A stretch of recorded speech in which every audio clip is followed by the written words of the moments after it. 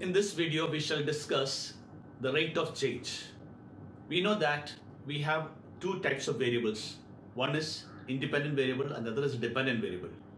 We denote always the independent variable by x and dependent variable by y. So if I have a function y equal to f of x, which means as x is varying, y is also varying. When there is a small change in x, there is also a corresponding change in y. Suppose I differentiate this with respect to x, with respect to t. So I am differentiating with respect to t.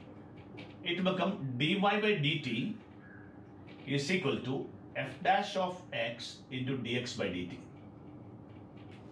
T stands for time. So dy by dt is rate of change of y. Rate of change of y is equal to the derivative with respect to x, the function's derivative, into rate of change of x. This is what we have learned. Now I'll give an example. We know that volume is equal to 4 by 3 pi r cube for a sphere. If you take a sphere, volume is 4 by 3 pi r cube. When radius changes, the volume changes. Due to a marginal change in radius, there is a marginal change in the volume. So when I differentiate this with respect to x, I get dv by dt is 4 by 3 pi, now differential of r cube with respect to 3 r square into dr by dt. So which become 4 pi r square into dr by dt. So what have you understood from this formula? Rate of change of volume is 4 pi r square multiplied with rate of change of radius. So if I know the rate of change of radius, I can find the rate of change of volume. Imagine a spherical iron ball. I am heating it. When iron is heated, it expands. So I want to find out what is the rate of change of volume. Or let's take a balloon, spherical balloon. Let's blow it. So air keeps on increasing. If we know the rate at which the radius is changing, we can calculate the rate at which the volume is changing. Let's look at this example. A circular disc, let's say, is heated. Then what happens to the circular disc? First thing, the radius will change. Second, the area will change. In this particular question, they are given us at what rate the radius is changing, and we want to find out at what rate area of the circle is changing. So what is given to us? Rate of change of radius. What to find? A rate of change of area. So the first and foremost thing when you do this type of problem, first you need to identify the variables. So we'll start with defining the variable first. So first is, what are the variables? Radius. I am denoting by r. Then area of circle. I am denoting by a. So a particular instant, both of them are changing. At a particular instant, area is pi r square. As r changes, a also changes. When I differentiate this with respect to t, dA by dt is pi into 2r dr by dt. T stands for time. So at a particular time, rate of change of area is pi r into rate of change of radius. We are given rate of change of radius is 5 centimeter. So this part became 5. Radius also happened to be 5. So r became 5.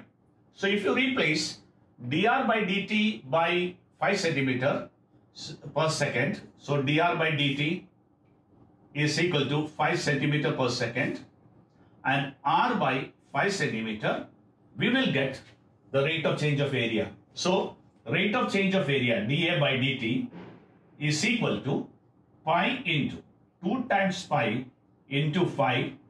Now what is the unit? Area is centimeter square because radius is in centimeter.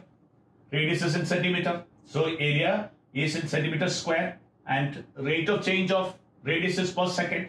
So this also per second. So your answer became 50 pi centimeters square per second.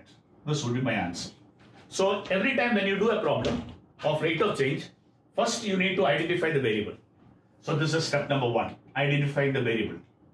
Step number 2 is a relationship between the variable. What is the formula connecting the two variables? Third, differentiate with respect to t, you get the formula for the rate of change. One of the rate of change out of the two will be given, find the other. So the problem is very simple. Let's have a look at the second example. We have an equilateral triangle of side, equilateral triangles have all sides equal. So let me denote the variable as x and a as the area of the equilateral triangle. So the variable to be identified. How do you identify the variable?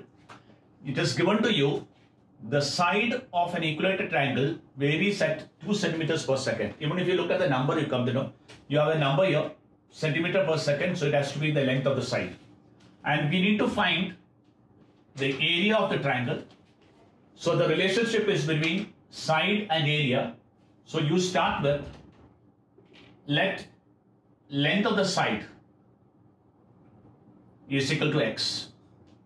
Let area of triangle B of the equilateral triangle is capital A. So the first step is to find the relationship between the two. So once you define the variables, next step is define the relationship between the two variables. So area of an equilateral triangle is root 3 by 4 x square. Area of an equilateral triangle root 3 by 4 side square. Side is taken as x. Now what should I do after this? Now we want to calculate the rate. So whenever the rate word comes, you need to differentiate with respect to time. So you will differentiate with respect to time. So dA by dt is root 3 by 4 derivative of x square with respect to t. 2x into derivative of x.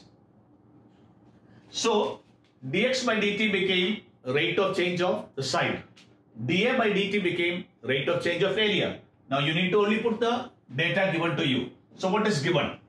Given are first 2 centimeter, rate of change is 2 centimeters. So dx by dt is 2 centimeters per second. Then what else they are given? The length of the side is 10 centimeter. So x is 10 centimeter. Now you need to substitute here. So dA by dt is equal to root 3 by 4 into 2 into 10 into 2. Now write the unit. X is replaced by 10. Dx by dt is replaced by 2 centimeters per second. Area is centimeters square. So centimeters square per second.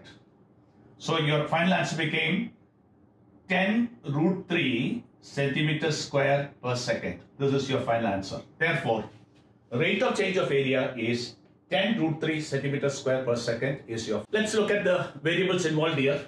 Volume of the sphere is given to us. Rate of change of volume of sphere is given to us.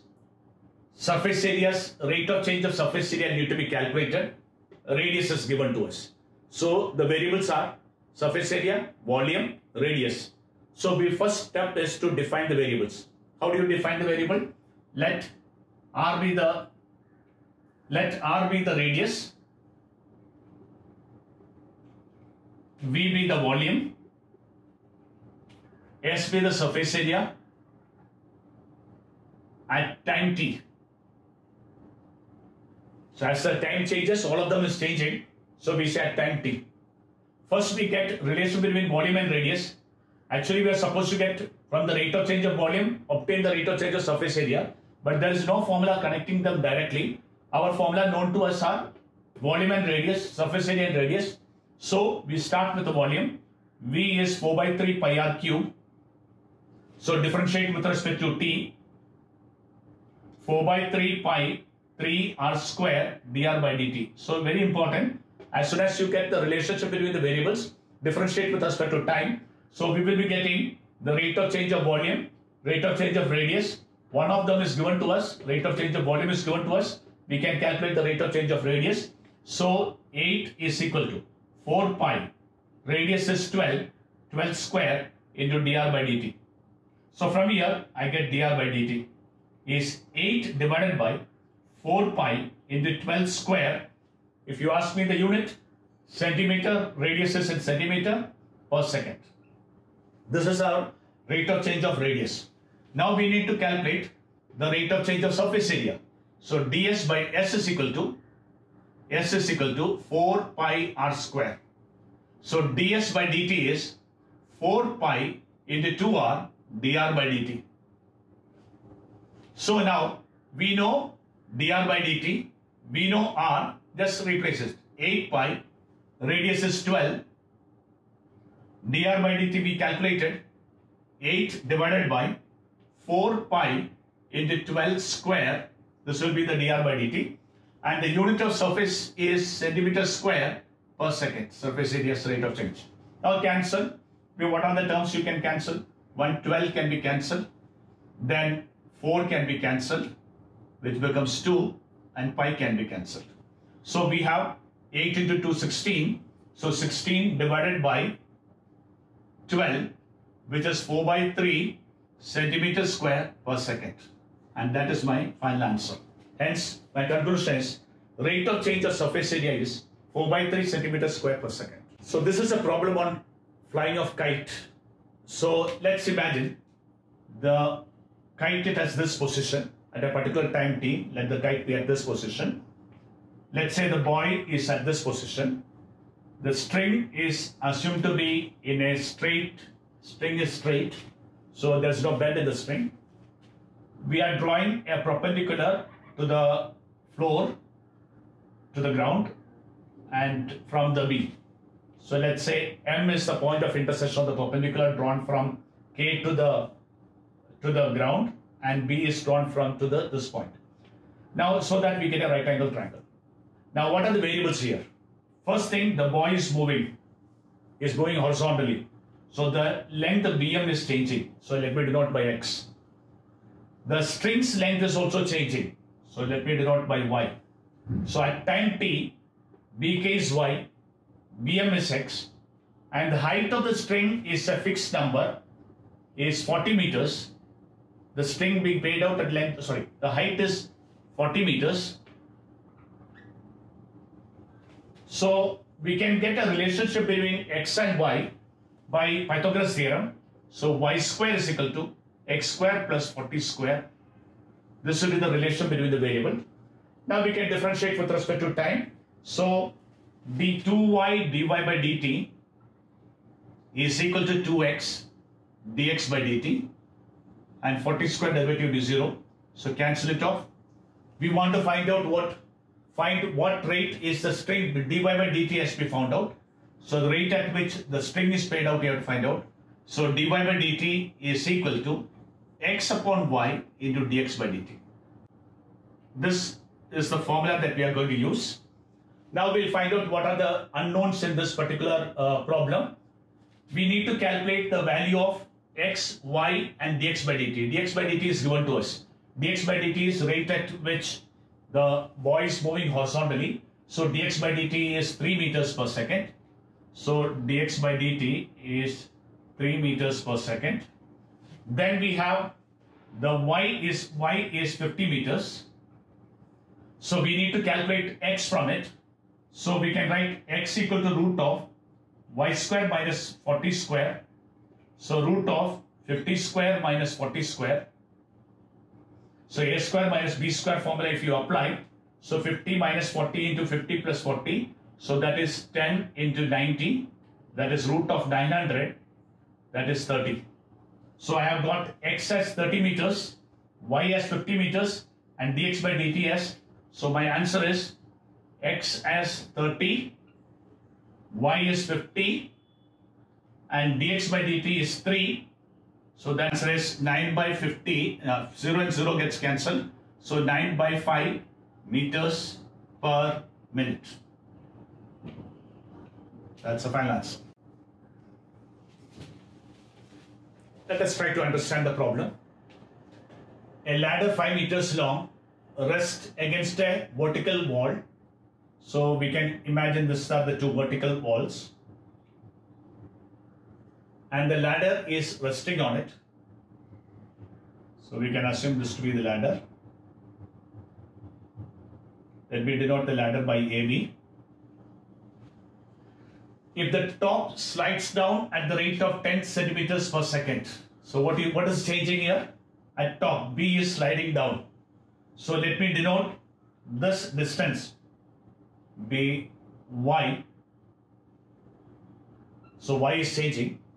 When B comes down, A will move outward. Let's say this distance is X and the length of the ladder is 5. Find the rate at which the angle between the floor and the ladder, which is the angle between the floor and ladder, this is the angle between the floor and ladder, changing. So our aim is to find d theta by dt. We know X and Y. And when 4 meters, what does this 4 meters stands for? When the foot of the ladder is 4 meters, which means X is 4 meters. We need to calculate d theta by dt when X takes value 4. So from this equation, from this relation, I need to get a relation between theta, X and Y. So I will use sine theta because I know the hypotenuse. So sine theta is Y by 5 and cos theta is X by 5. Sine theta is opposite side by hypotenuse and cos theta is adjacent side by hypotenuse. Now I will differentiate this. So cos theta into d theta by dt is 1 by 5 into dy by dt. Remember, I know dy by dt, that's why I took this relation. And cos theta I can replace by x by 5. So x by 5 d theta by dt is 1 by 5 dy by dt. So cancelling. So d theta by dt is 1 upon x into dy by dt. Variables that is required here. X stands for the distance. X is 4 meters. So X is 4 meters. Then rate at which the top of the ladder is coming down. That 10 centimeters per second, here 10 centimeters, but here is meters. So dy by dt is 10 divided by 100 and it is further sliding downward, which gives you a minus sign and meters per second. So I can write d theta by dt is 1 by 4. This becomes minus 0.1 radians per second. Why radians? Because the angle is always measured in radians in calculus. So this became 0.025 negative radians per second. What does negative stands for? Negative means the rate of change is decreasing. So the angle is reducing at the rate of 0.025 radians per second. When you use the word reducing, there is no use of writing the minus sign. You can directly write reducing 0.025 radians per second, or we need to write the changing at the rate of minus 0.0255. So we have taken coming down as sliding down as negative. That's why the rate is decreasing. You know that when the ladder is coming down, this angle is also decreasing and not increasing. That's why we have got a negative sign here. In all throughout the solutions, increasing is positive and decreasing we are taking as negative. Now we have a slight change in the problem. Here almost the same problem only it is. As previously, as I said, we have the ladder against the wall. This A, B, we have taken this B, AB is the ladder. So as usual, this is coming down, which is Y. This is going up, going away from the wall. This is X. And the length of the ladder is 5 meters. So this time we are given at what rate Y is changing. We need to find what rate X is changing.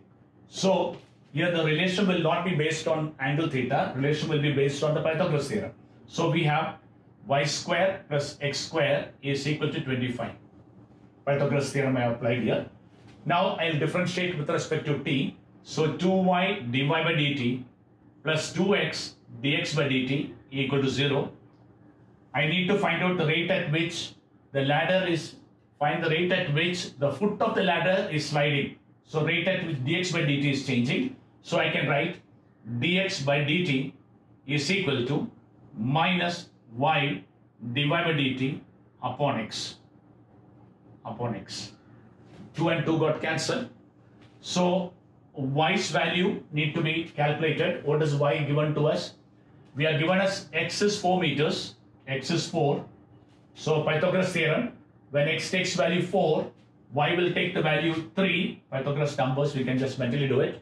So x became 4, y became 3, dy by dt, rate at which the ladder is coming down, is 10 centimeters per second. So it need to be converted into meters per second. So let me write down. First thing, x is 4 meters, y will be 3 meters, and dy by dt will be 10 centimeter became minus 10 upon 100 meters per second. So that is minus 0.1 meters per second. Hence we have x is 4 meters, y is 3 meters, dy by dt is minus 0.1 meters, and dx by dt is obtained by this formula. So your answer will be minus 3 by 4 into minus 0.1 meters per second. That gives you minus 0.75 into minus 0.1 meters per second, which gives you 0.075 meters per second. So we have noticed that dy by dt is coming down towards the origin and A is going away from it. That's why dy by dt is negative, but dx by dt is positive, which shows that A is moving away from O.